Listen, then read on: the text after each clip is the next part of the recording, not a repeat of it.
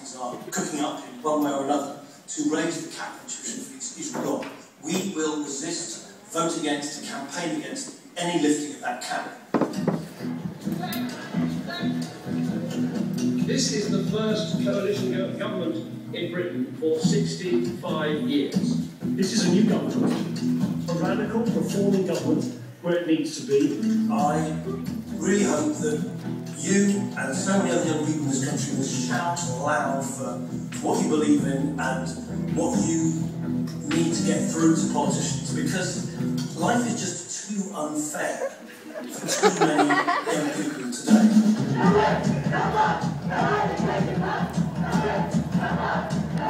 The government is proposing a tripling of tuition fees. That could make a university education in Britain the most expensive in Europe. In April this year, the Deputy Prime Minister said that it was his aim to end university tuition fees. Can he update the House on how his plan is progressing? But there are deeper concerns that the proposed fee changes will produce a profoundly changed system, making it the preserve of the rich at the expense of everyone else. Thousands of students have clashed with police at Westminster today during a mass demonstration against plans to increase university tuition fees. The vote for the rise in student tuition fees is 2 weeks away. There's been no let-up in the campaign to kill the policy. Today, hundreds of students at University College London took over one of the rooms on campus with a list of demands from university management.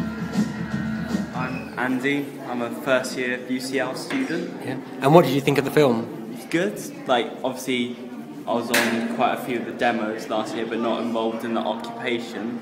So I wasn't at UCL and not near UCL.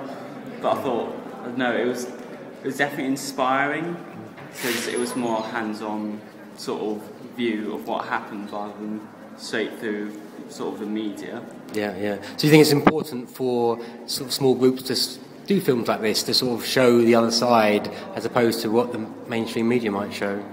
Definitely, sort of, because it was interviews with people involved in it, so it's like it's their actual opinion on it rather than sort of it's someone else's opinion other than sort of a journalist, which like doesn't invalidate their opinion, but they have to sell papers and stuff, so it does moulds their opinions and how they like report it. Yeah. And do you think sort of film like this could help maybe people sort of mobilise themselves, inspire people to actually, you can sort of get up and organise yourselves and create attention? Yeah, definitely sort of, I mean, it's an independent film, which I think in itself, regardless of its content, is inspiring to people and makes people sort of realise, hang on, I don't have to like make it to sort of do something.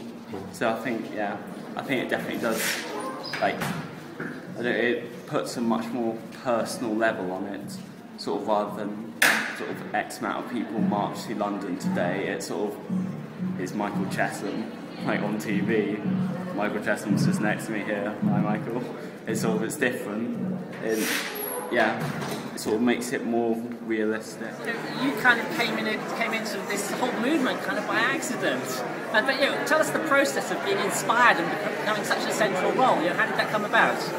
Well, I was very unimpressed by the behaviour of my now fellow activists when the fee rises were first being talked about. I didn't think that the process that they were going to were valid. I just thought, why are you smashing the like, that's not going to prove anything. I literally said on several occasions, I think letter writing is such a good tactic for this whole thing. Had no idea. And then my housemates just said to me, Jess, literally, like, we're going to get involved in this. If you don't, you're going to be so lonely. And you know how much you like to tweet and we don't let you do that at dinner? Well, if you come along to this, we won't stop you, so come along. And I was like, I guess I will. And then within literally probably about 40 minutes in this room after I was stood on this table filming the whole room as everybody came into occupation. And I was like, well, I'm going to tweet this. And then it just got loads of retweets. And then I was like, that's cool. I'll keep tweeting. And being a news source, that's useful. Was here for a couple of hours and all of a sudden having all these conversations with all these people, like, well, now I know it's crazy lefties, but at the time they were just people. And I was like, oh my god, everything you're saying is completely correct. How have I literally lived 20 years of my life not actually being aware of any political context? This is Glenn McMahon at the preview at UCL for The Real Social Network.